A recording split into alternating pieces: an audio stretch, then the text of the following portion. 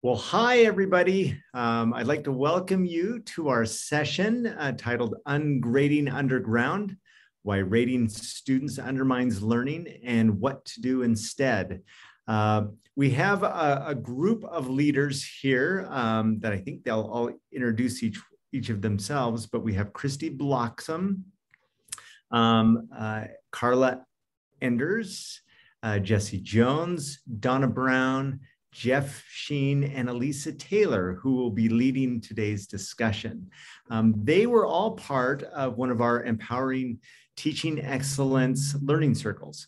And those are what I would call a bit of a glorified book club or an intelligent book club, where they get together and not only discuss pertinent topics, usually around a book like this one was Ungrading, and ways that they can apply the topics they're doing in their classrooms and share those across disciplines with one another. And they're very productive circles that are facilitated by our Empowering the ETE committees and individuals, and a way to help you definitely improve your teaching and ways that you can do, ways to do your practice a little better.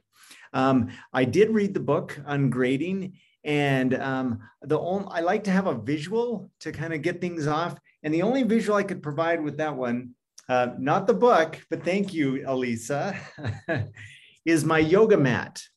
And the reason I have my yoga mat is Ungrading, when I started reading it, I had something completely different in mind. And then when I started to sort of think about it, it really made me sort of have to stretch, thus the yoga mat, and think about different ways that I would approach my teaching and do assessment within my classrooms. And so with that, I'd like to turn the time over to Donna, who will kick this off. And I hope you will all enjoy this session. Thank you. Thanks, Don. Hi, everyone. So like we said, we're going to talk a little bit about our experiences with the book Ungrading. I think many of us went into this when we first started reading the book with the expectation that it was going to give us some sort of formula or set rules for ungrading a classroom. And instead, as John said, it really made, I think, each of us stretch to see the possibilities. The book itself has 15 different authors that share their experiences with attempting ungrading in a classroom. Some of them were K-12, some are higher education, some are humanities, some are STEM, some are social sciences. It goes across all sorts of disciplines, which was the wonderful thing for us about working together as a circle, because we also crossed a variety of different disciplines, yet we had so much in common to talk about. This all came about because Travis Thurston had been looking at this as a possibility for a learning circle, and he knew of my interest in ungrading, though I'd only been sort of dipping my toes in at that point, but asked me to read it and see what I thought, and I thought it was wonderful. So then, of course, when I went back and said, yes, this would make a great learning circle, he said, good, you're it. So I got to lead this wonderful group. And I will tell you, we've gained so much from this that we're planning to continue working together as a group moving forward, looking at other materials, other books, other readings, to try and continue our learning in this area. What we're going to do today is several of our group are going to share their experiences, what they tried during spring semester, what they discovered worked, what didn't work as well, how it impacted the students, what sort of feedback they got from the students from the experience. I think everyone was pretty open with their students about what they were trying to do and what we were trying to accomplish. For me, I get to experiment this fall. I didn't teach a formal class in the spring, so I'm jumping in, all feet, all head, all arms and legs, wouldn't you say, Elisa? To really dig into this whole concept of ungrading. So I'm going to pass it on. We are going to proceed and just present, and then we will ask you to hold your questions until we're done, and we have left time at the end for you all to ask us questions. So Carla, over to you. All right.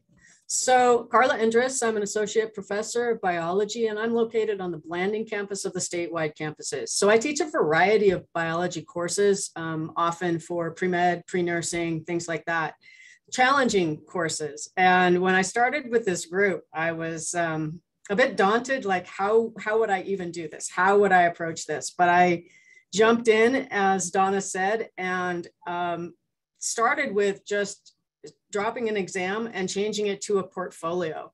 So what I did is I asked the students to think about 4 or 5 big questions on our unit, on our module, that they'd like to understand better, and then to create a portfolio. Now this set them back, like they went into panic mode. How do I do this? What do you want?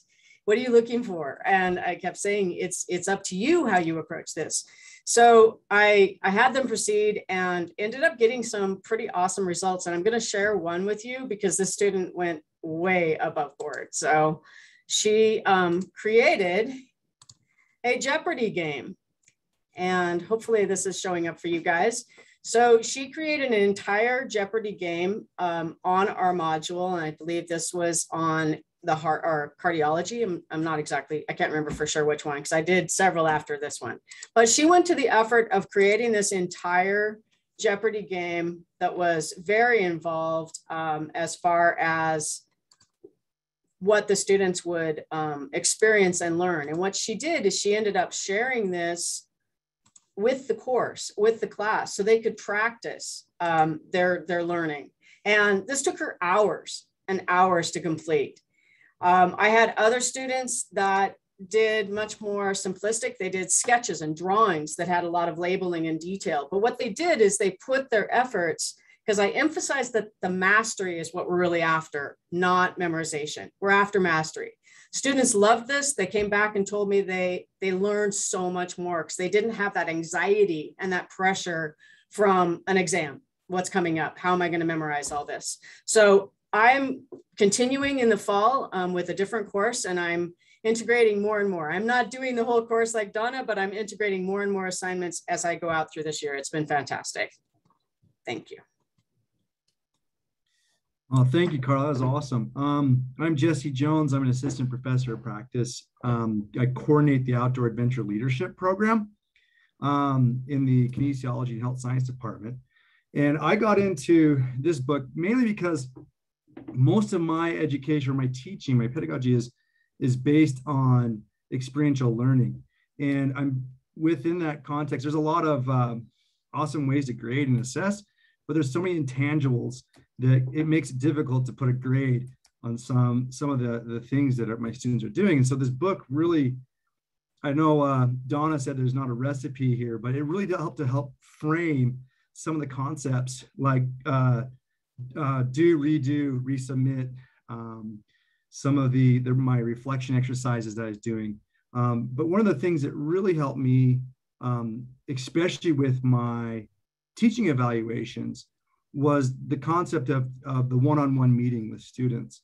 One of the things that my IDA scores and some of the reflections I get back from students is that the class is good, we're moving on objectives, but I'm not that they had a hard time feeling like the assignments were super clear, especially because, you know, most of the learning is done out in the field. And so one of the things I learned from the book and also from past experiences is the idea of meeting with my students out of class. But the hard part is it's really hard to get my students to come in. I think you guys get that same experience with meeting with me during the semester, even if I put a point item on it.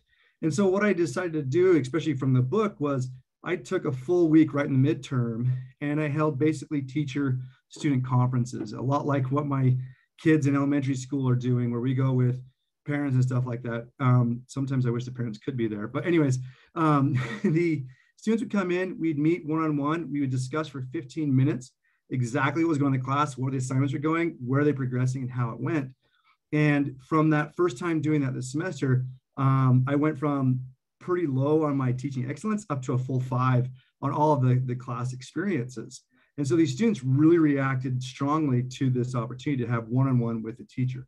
Granted, my class is only, you know, on that one, they're pretty low. We're in the teens in terms of numbers. So I don't know how this would implement or scale up to classes that are bigger. Hopefully having undergraduate teaching fellows and some assistants would help with aid in that in the future. But seeing that come through, the comments from students, the clarity of assignments went, all that went up amazingly. And so that was kind of my experience going forward with this little experience here. On to you, Kristy. Great, thanks, Jeff. I'm Kristy Bloxham. I'm an associate professor of practice in the Instructional Technology and Learning Sciences program in Logan. And most of my classes are taught online asynchronously. And one of my biggest concerns for my students was how to give them a safe place to grow and try new things. We're in a design field, and I wanted them to be problem solvers and creators. And I wanted them to push the envelope and do things better. I think we can do better in our field, and I wanted them to do that. But traditional grading and teaching practices were not enabling my students to think outside of the box. I wanted to take the worry out of the learning process, but not take the motivation out. So I started giving full credit for every assignment as long as they met a competency level that I was comfortable with. And if they were totally off the mark, I would work with them to redo the assignment, which honestly doesn't happen very often. I quit using rubrics and a lot of examples, and instead tried to help them see the problem better and let these students practice solving problems without a fence around the solution. I saw a complete jump in the quality of the student work that I was getting. And I tried very hard to give good feedback and encouragement for thinking differently. I highlighted good student work and rewarded students through feedback. And in most cases, my students became more motivated to do something different and push the envelope and do something better. The place that I really saw a difference was in group work. Group work can be challenging for students because they get nervous about, the grade and what one student maybe who's not participating can do to their grade. But I do a lot of small group work in my online class, but from each of them, and so this enabled them to relax about group work and focus on learning from each other and learning how to participate appropriately without worrying about their group grades. So in every class, I do mid-course evaluations to find out how things are going. And every time my students say how much they're enjoying their group work and how much they're learning from each other. And one of the comments on my spring mid-course evaluation said, I enjoy the creativity and amount of leeway that the professor offers, that we can kind of take what we're given and interpret most of the content on our own while following the guidelines. I honestly have not had a class that offers this kind of content and interpretation before, so I really appreciate that. It allows me to be as creative as I can. And that was really one of my goals and has really helped. Key takeaways for me have been that we've had an overall improvement in the quality of student work, which was a surprise.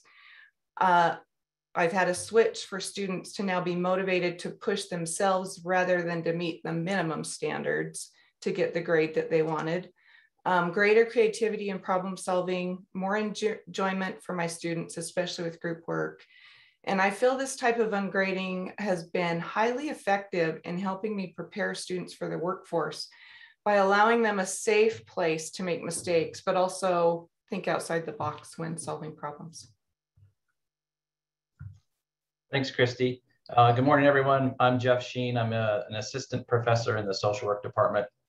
Some of you may be a bit skeptical about this title of the book, as I was. And I think for me, it boils down to, there's an institutional requirement that we input a grade into Banner at the end of the semester. And really for me, what this book did, it wasn't like throwing grades out. It's what you do on the front end that leads to a grade that has to go in for the institution. And it was really a shift in your mindset from rating and sorting students by arbitrary point totals and that equate to grades, and really focusing your teaching on teaching for learning and mastery. That's something that we talked a lot about. So I started to take some of the concepts.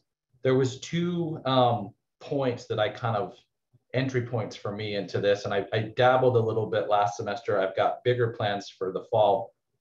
One of them was this idea of delayed marks, which really equates in our world to kind of the revise and resubmit language. And the idea behind that, and there's some research from a woman named Ruth Butler who did this in the late 80s, and she compared students' performance for students that received comments only on their work, comments and grades only. And surprisingly, it wasn't the comments and grade group that performed the best. It was the students that only received comments.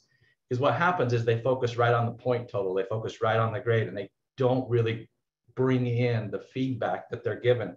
So I started working with that. I think it's very important to be upfront with your students what you're doing, and more importantly, why you're doing it, because they've all been raised in the banking model of education where there's like, hey, there's a system, don't disrupt my system. I know how to learn. I'm all about my grade and my points.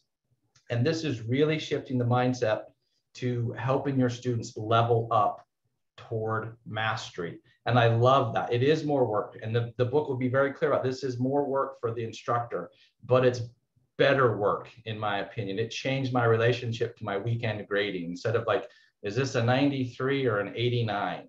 No, it was like, what's the feedback that's going to help this student level their work up, whether they're starting at a high level or they're a lower level than we need them to be. So, and then the other piece I'll just say, there's this idea in the book that it really explores collaborative grading. And I'm incorporating that in the fall, where really it's more of a portfolio base where I'll sit down at the end and the students have clear expectations on each assignment of what constitutes mastery. And we'll review how close did they get to that? Did they respond to feedback? And what do they honestly think their grade should be? And we'll kind of go from there. So it's an approximation of ungrading. There's lots of ways to do this. We all discovered that you can go all in or you can kind of dabble. So that's what I'll share. Thank you. And I'm Elisa Taylor, and I joined this reading group because it was the book of the learning circles that I was least comfortable with. I guess like John, I feel like I really had to stretch to accept the concept of ungrading, because I was raised in the system where grading is the norm and that is what you do. And as a student, I very much would strive to get that A grade and to, be a good student and to do all of that was required of me.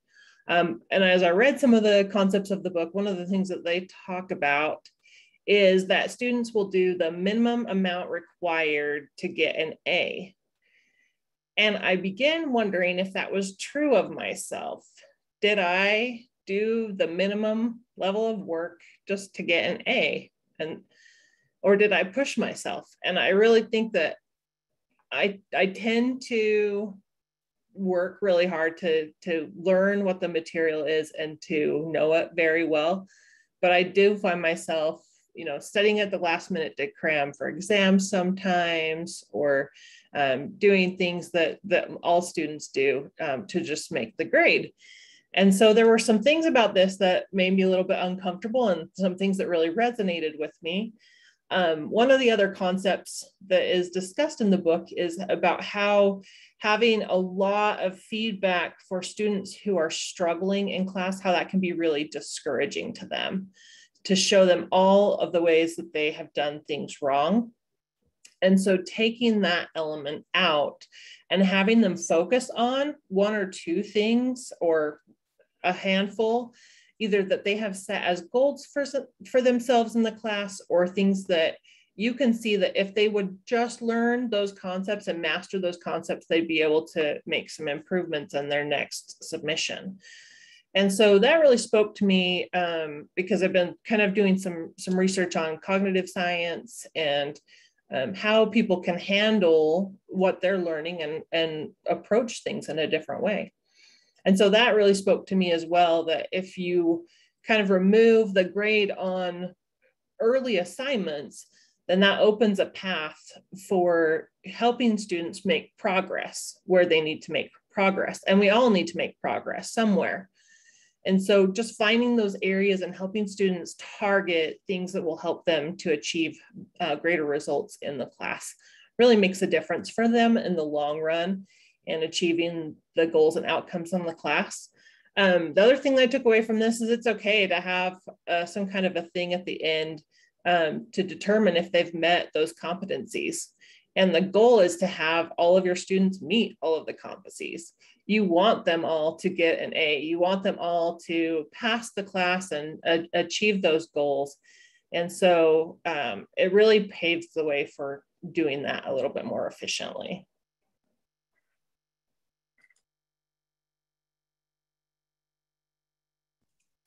Thanks, Elisa. So does anyone have questions for us? Because we left quite a bit of time here in the hopes that you would have questions about some of the specifics or some of the things we're thinking about continuing, or just about the book that we can help you with.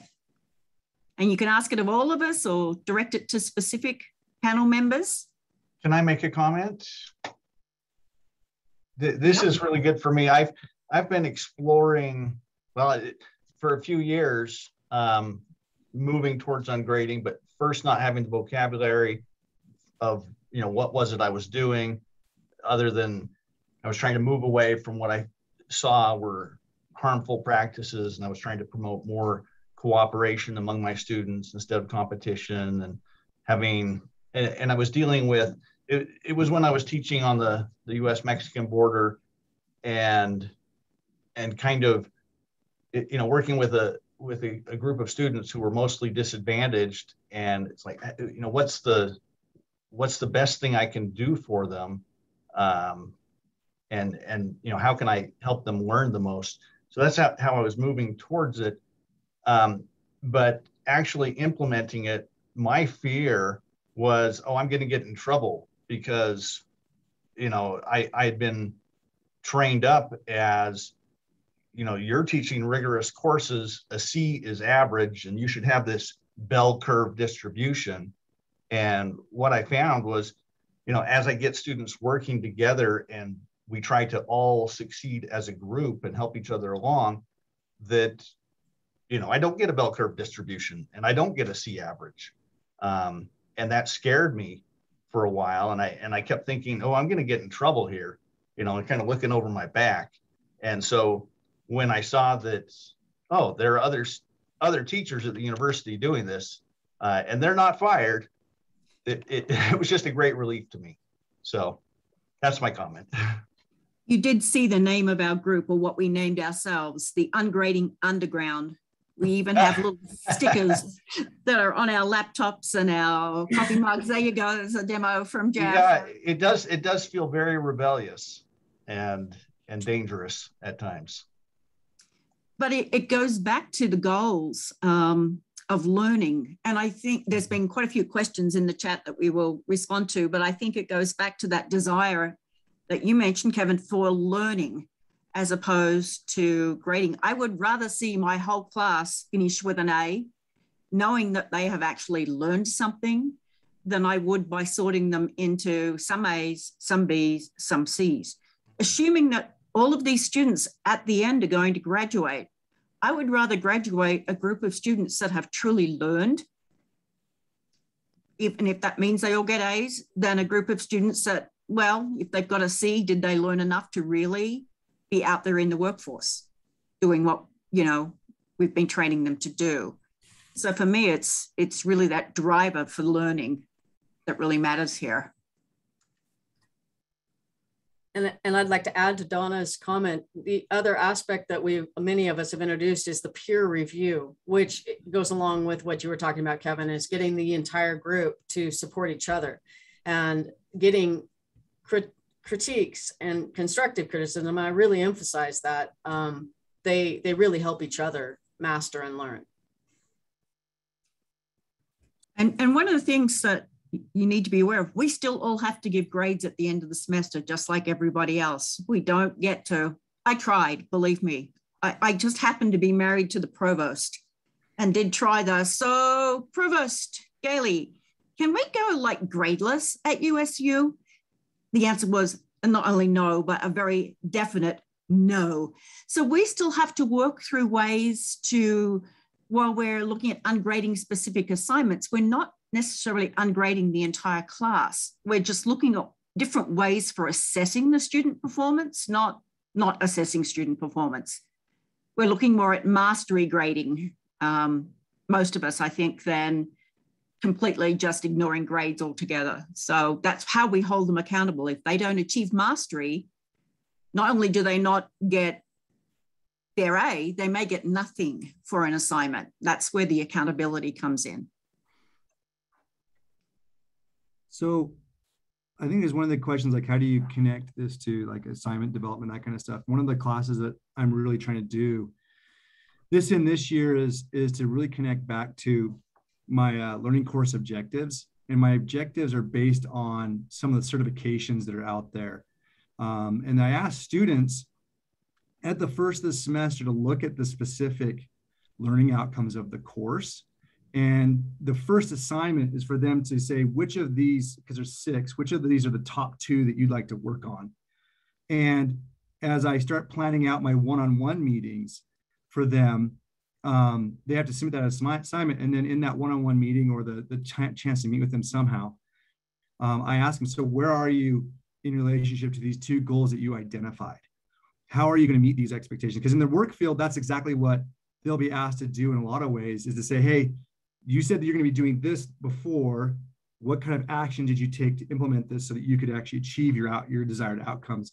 That way they become more outcome driven or goal driven than anything else. And I kind of saw this last year when I tried to do something I didn't realize I was doing it, and it worked out super well in terms of keeping them accountable, because they start keeping themselves accountable and they actually start asking each other, hey, what are you working on? And it kind of keeps them, it creates this really cool community of growth and development. Can I jump in real quick? I just want to go back to Sarah's original question. I think it's a big, broad question. All of us are welcome or very willing to talk to anybody about this. We'll talk your ears off at some point. But Sarah asked if this was good for beginning teachers. And I would say, in my opinion, absolutely, because it ties to your overarching philosophy of why you're teaching and how you're approaching teaching. And are you kind of reinforcing the system of arbitrary points and grades because that's the way you learn and how everybody else is learning? And students are trained to perform for points. And this is about getting students disrupting, like Kristy said, it's uncomfortable because it's new, but they have to learn, and you get to learn alongside them how to teach for mastery, how to help them level up. So it's not about a reducing point mentality as you're grading. It's about how do I help this student through good, solid feedback, level up their performance wherever they're starting at. And I think that's an important piece. So I think it's absolutely appropriate for beginning teachers to be thinking through these ideas and tie it to their philosophy. And Jeff, that's a great point, because like, if you think about what's taught in the Connections, the Connections 1010 course about becoming a learner, this idea of ungrading connects specifically back to what they're taught when they first come into Utah State, is to really go above and beyond, but just like to ignite that fire of learning and discovery. And that's what I loved about this book, is because it gives you the vocabulary, gives you some of that, the license to kind of explore and go. So yeah, sure. Perfect. And there's a couple questions in here about how I do groups and how I support them. And I really do coach my students when they're in a group. I don't just put them in a group and say, okay, go. I always let them know that if there are any problems, I'm willing to help manage those things. And we've had some, and sometimes that happens. But one of the things that I do is that I have them rate their weekly effort in their groups from 1 to 10, and it's actually points that they get. And so the first time I do it, they're always like, oh shoot, I didn't know I was going to get rated, or I had to rate myself. And they're usually pretty hard on themselves. But the second time they do it, the first time they say, I may have only done 5 or 6 effort this week, but I won't do that again. And the next week, when they're rating themselves, it's almost always better. And yeah, it's an honor system. And every once in a while, I'll get somebody who rates themselves high when I know they're not doing the work. But the truth of it is, it makes a difference when they know someone, when they know they have to be a little bit accountable. And so that has helped with the effort in my groups.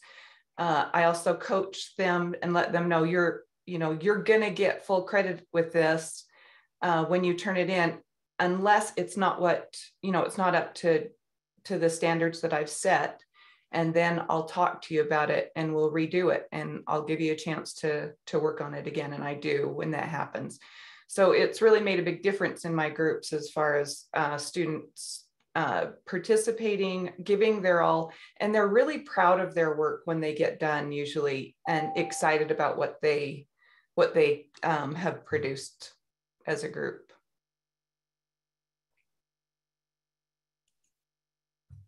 There's several comments in there about some examples of some of the things we're doing, or are we doing like complete, incomplete, which is where I've started with a lot of their assignments. If they demonstrated mastery, they got a complete on an assignment. If they didn't, they were asked to go back again and redo with some feedback until they got to the complete. If they chose not to, then they were left at an incomplete, which was basically a 0. So it really puts some of the onus for the learning, I think, back on the students a little bit too. You can give them the feedback, say you have this opportunity.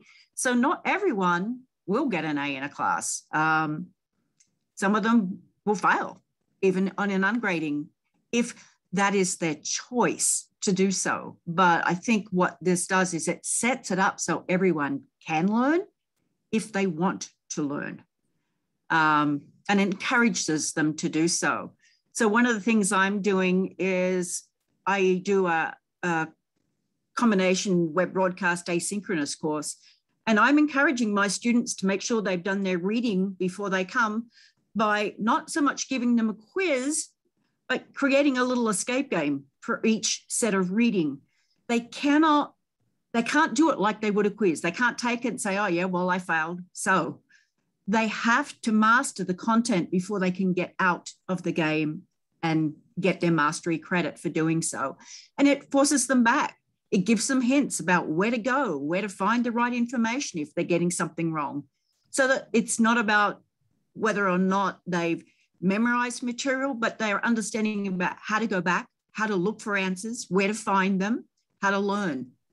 So that's one of my things that I'm trying, is taking a quiz, but making a quiz fun, but making it so they cannot finish a quiz until they've got all the answers. Can I jump back in? I just saw one from Alan about students responding negatively, receiving B's or C's at the end. And I think it goes along with what Donna's saying. There's a very important component of the front end of how you're going to be doing things and what their responsibility is. And so for me, at the end of the semester, I will sit with the students. There's a checklist that they're going to bring to this little, 15, 20-minute discussion where they can see, and they have to bring the evidence of why they do. So if they get a B or C, it should be no surprise, because throughout the semester, they are understanding. So I have some things in my fall semester, which are like, there's a mastery expectation is you get 12 out of the 16 quizzes at a 90% or more. My quizzes, you can take multiple times because I'm interested in learning, not points. But there's an expectation, so they know where they're at in that ballpark. On the written assignments, you have to have them at a complete stage, which means you responded to my revisions and moved them from incomplete to complete. And if we sit down and you had 3 key writing assignments that you never moved beyond incomplete, it should be no surprise to you that you're not in the A category at that as part of that conversation. I also think there's plenty of opportunity during this semester to flag these things early, like to see that, hey, this first assignment that was a month due a month ago, you've never moved it to complete. What are your intentions? What do you need more help with? What support do you need? So I think it should never be a surprise. And the book certainly doesn't make it. It's not like a surprise you got to see. It's looking at your body of work. Where do you honestly think you would be on these criteria? I want to jump in here real quick too. Also, many of us had integrated student self-reflection where they say, and like Kristy was mentioning, grade themselves. And they're really hard on themselves. I asked them, what grade do you think you deserve for this portfolio? And they would say, oh, I only should get a C. I just didn't work that hard. I don't think I did when they saw other work, they saw what other students had contributed. So it's not just everybody gets an A, but I'm usually not as hard on them as they are, but they have to demonstrate mastery. It's not just given a grade because they were there. So a lot of my assignments, it's project-based. So they have to bring in examples of the work they're doing. And this is just a memory I had. I had a student when I was my first semester here. She had to create a flyer for an event, and I had to redo it over 17 times. And she was so angry with me. She was spitting, swearing up one side down the other. And then what was great though is in her first job, she had to do the same assignment, the same exact thing. And that boss required her to do it 17 to 20 times, changing it up.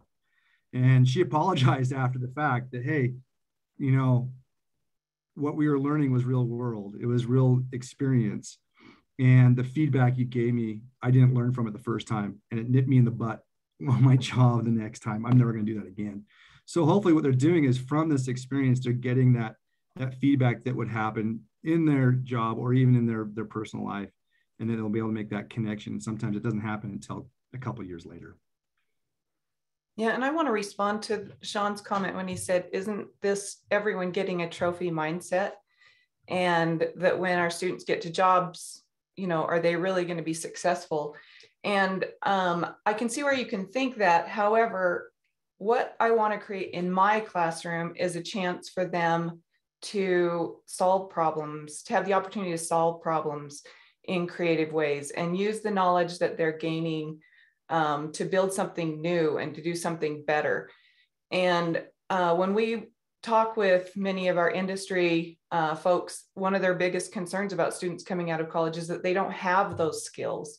And trying to teach those in a classroom where you dictate exactly how everything should look, or set a rubric that says, okay, you have to do this, this, this, and this, but there's no room for any growth there. There's no room for any real problem solving or real creativity or using the knowledge that you have to create something new. And by giving them a safe place to practice that here, hopefully we'll encourage them and give them the confidence when they get to the workforce to be able to use those skills. And those are the skills that will actually make them more successful rather than, rote knowledge that they learned. I think to add to that real quick is, for me, the things that are discussed in the book and what I got out of it was, it's really about ownership of learning and helping students take that on. It's not my learning that is being evaluated, it's their learning, and it's their opportunity to really take charge. And it, like Jesse said, go back to that fundamental thing of becoming a lifelong learning and having a space to really try some of these things out. I found that my students actually put in a greater effort versus just coasting through, because they start to take more and more responsibility. It's not my job every Saturday to just give them a 93 or an 89. It's their job to level up to the expectation of mastery based on feedback that I give them. So I felt like it elevated my teaching engagement. I felt like it elevated my students' engagement with the coursework.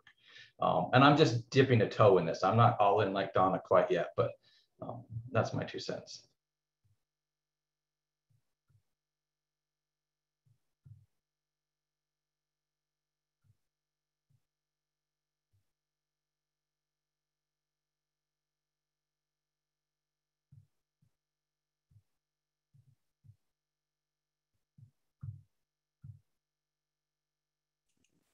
There's a question in the chat that asks about, is this more of a time burden for the students? I'm trying to set my class up in a way that part of that time that they're going to spend doing their sort of pre-reading assessment is accounted for in my class time. So it's not by any means my goal to make it more time intensive for them. I feel like it's probably way more time intensive for me as an instructor. It's up to them. Some of them will choose to make it more time intensive, I think, because they've been given the freedom to do something different than just study and take a quiz. Like Carla's student that put that amazing amount of work into the Jeopardy game. But I'm sure she probably learned more from doing that game and creating that game than she would ever have learned from studying and taking the quiz. So it depends on the student, I think, whether they will choose to go overboard. But there were other students that still did equally as well as that student with their portfolios without the same level of time input. So it's going to be really student dependent, I think. What do you guys think? Well, I think that's one of the reasons why I really like group work too, is I can push them to higher levels of learning when I spread out the work a bit, within the group. And so although one person may be taking a portion of that work, they're all working together to solve the problems and try and figure out, what the design should be, or what's best for the client, or whatever the group project can be. And so I think it has eliminated, the fact that they have to do the full project all by themselves, but they still learn from the process. And so for me, that's why one of the reasons why I do like group work is to try and lower the overall amount of work for a student in a course. Another thing, I think somebody asked earlier about the types of assignments that are good for this. And one of the things that I found as a theme throughout the book is that it tends to be on larger assignments where substantial feedback is given. There are things that students might do in the real world. There are things that students might do in a job later on. And so it's going to be things that are going to be relevant to those students.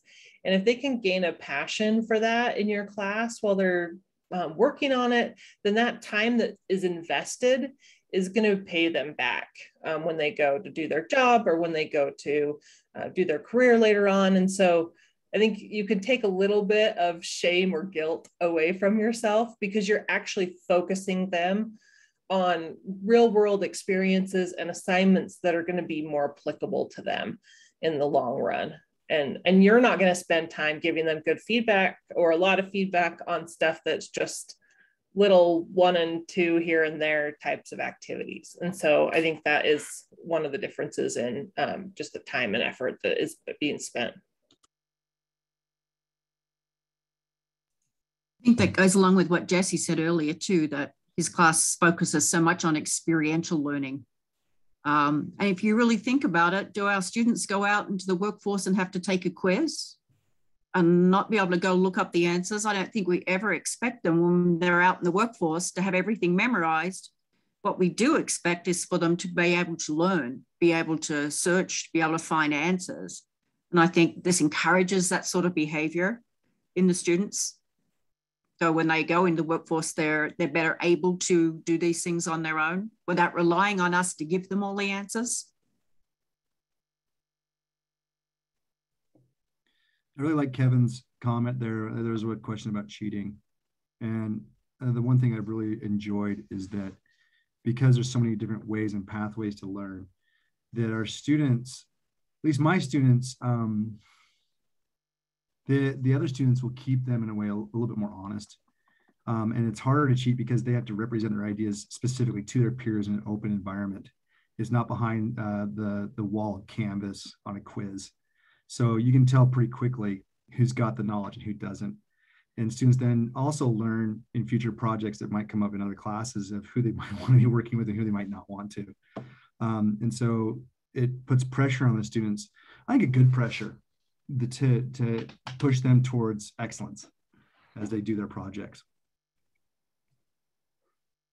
I agree. Okay, Somebody asked about the amount of time. Oh, sorry. Go ahead, John. We're just about out of time, Kristy. So let's go ahead and just wrap this up and address the last questions. And then I'll go ahead and end the recording, but we can stick around for a few minutes and still answer any questions or in the chat. So go ahead, Kristy. Thanks.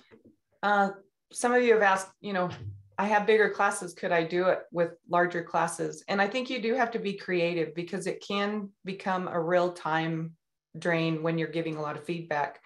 But, I'm going to go back to groups instead of, I put them in groups of 6. So that cuts down on the amount of grading that I'm doing right there. But there are other things you can do as far as peer grading or other things like that to really help reduce some of the time that it might take to do some of these different techniques. Yes.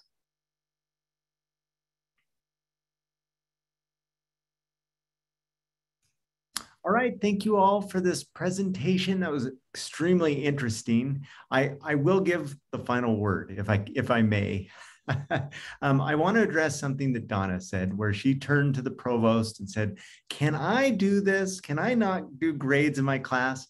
I've worked here for 4 different provosts during my tenure at USU. And the one thing that I have learned from all of them is that they do not discourage innovation and attempting these new ideas to improve teaching.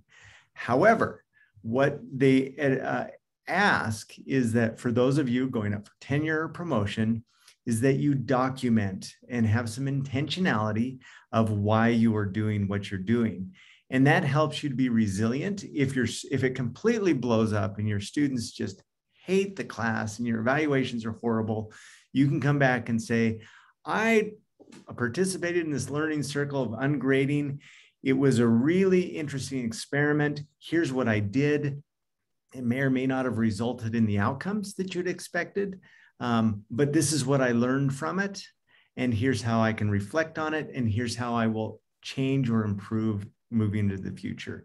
That's what they've expressed to be the most important thing. So I wholly, expect that you all continue to try these new different ways, and please don't feel threatened by failing in these ways.